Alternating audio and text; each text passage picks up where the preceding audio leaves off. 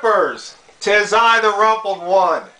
Oh man, I don't know if you guys follow the weather around the country, but Southwest Oregon got hit with snow about 4 or 5 inches a couple days ago.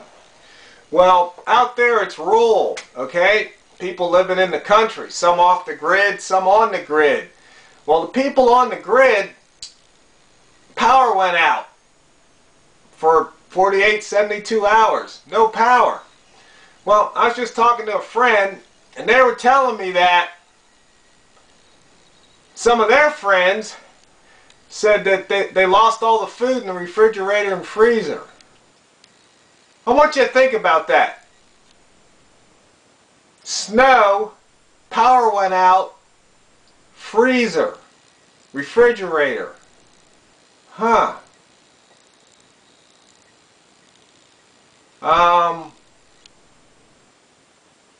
Do you see what's wrong with this picture? Snow! It's cold! You put snow in an ice chest. You don't have an ice chest? You got a trash can? You got some plastic bags? Put snow in the plastic bags, in the trash can. Put your food in there. Pack it in snow. It'll keep it cold.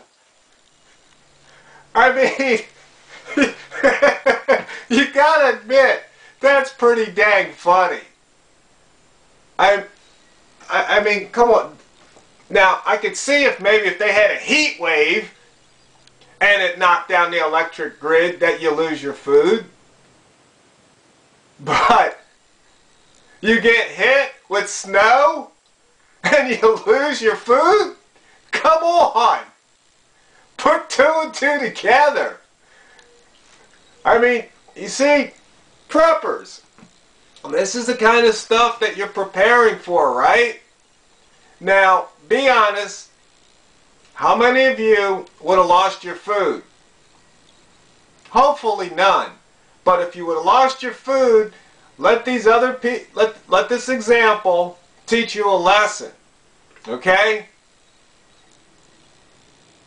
But, you know, I'm not really laughing at their misery. I'm just laughing at the situation because, you know, it's kind of like that story where you have an aquarium and you have fish in the aquarium and there's food on one side and then you put this glass so the fish, you know, they can't get to the food, then you remove the glass. Well, they say they quit trying. But that might not be the best analogy, but to me it's still funny. It's what they need to survive is right there in front of them and they don't use it.